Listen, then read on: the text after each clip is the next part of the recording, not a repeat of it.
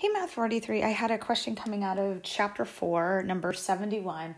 And here we were told that we were going to play a game that involved picking a card from a regular deck of cards and tossing a coin. And then we've got 3 outcomes. So if the card was a face card and the coin landed on heads, you won $6.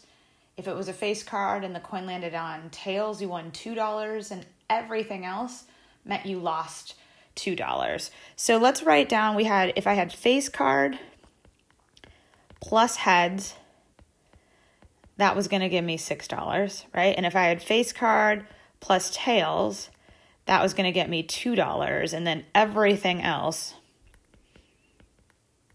was going to make me lose $2.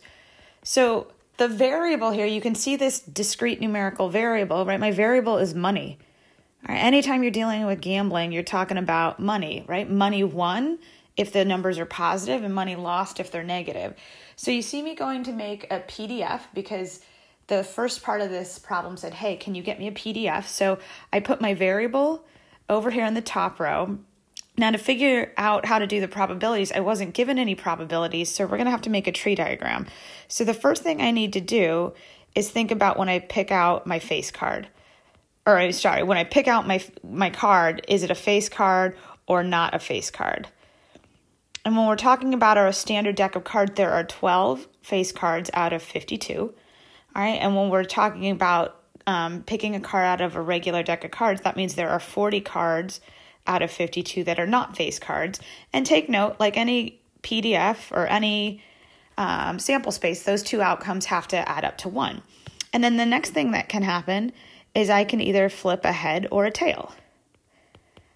And it said it was a fair coin, so there's going to be a 50-50 shot here. All right, so basically I have 4 outcomes, and let me change pen colors here, right? I have face card plus heads, right? I have face card plus tails. I have not a face card, or I could say face card complement, and I flip a heads, or not a face card, and I flip a tail. And if I want to figure out each of those probabilities, I would multiply the appropriate branches. Now keep in mind, we were told that if we go with this option, we win 6. With this option, we win 2. With this option, we lose 2. And with this option, we lose 2. So in terms of figuring out what goes on to my PDF, I'll do this. Let me color code this. So I want this branch for this outcome, right? So what I did, you can see me multiplying the appropriate branches. All right, if I want to talk about winning $2, I want this branch down here. And that is also 12 out of 52 times 0.5, right? Now, if I'm talking about the other options, the other 2 branches where we lose, let me change it to a different color. Where we lose money, it's this branch and this branch, this branch and this branch. All right, so then I want to figure those out. But what I always opt to do instead is if I know these 2 numbers, let me grab this, are 0.115, then I'm going to use the complement rule, right? Because basically 0.115 plus 0.115 plus this mystery number here, I'll just call it x, that has to total out to 1. So that's how I use the complement rule. And I find out x would be 1 minus 0.115 minus another 0.115, or really I'm losing 2 of them. That's why you have 0.770 there. So there's my PDF.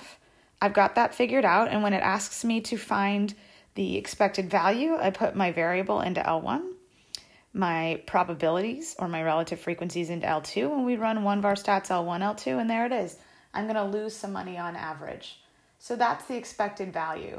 And that also helps me with part B. So I expect to lose $0.62 on average, which really means 62 cents.